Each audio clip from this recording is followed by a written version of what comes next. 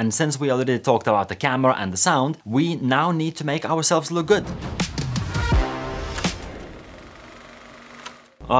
The topic of lighting. You might think that the good old sunlight makes everyone look great on camera. It is bright and it's free. However, the problem is with the sun that it is so far away and it becomes a pointy source of light. This is considered one of the ugliest types of light.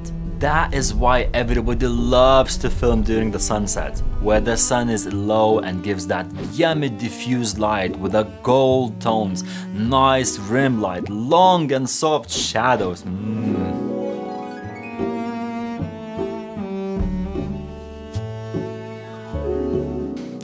But what to do if that's not an option? The easiest thing would be film in the shade, or if filming inside, try positioning yourself next to the window. Wait, we are in Great Britain. What sunlight? There are many affordable options when it comes to LED lights. Single point lights, LED panels, light tubes, colored RGB lights, and so on. In short, LEDs are great because they don't produce much heat, they don't use much power, and they tend to have an amazing color accuracy, and they are very reasonably priced. For the best result, try using 2 or more lights.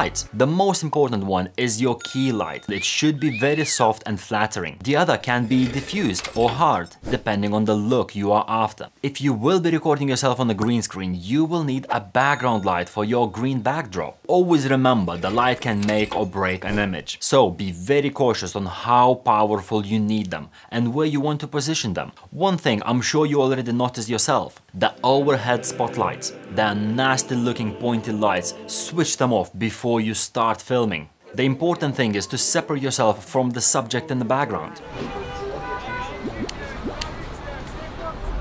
because your eyes tend to look at the brightest parts of the image first, and it will draw the attention where it needs to be. Make sure to avoid unintentionally mixing light sources. If you are using sunlight or recording yourself next to the window, make sure to use only daylight balanced lights as a supplement. So the last tip, and probably the easiest one: ask a professional for advice. That will save you loads of time, money, and potential embarrassment. The darkness is only the absence of light. So let's share the bright ideas in order to make your vlogs look beautiful. I think I ran out of time to talk about makeup. I guess we'll talk about that next week.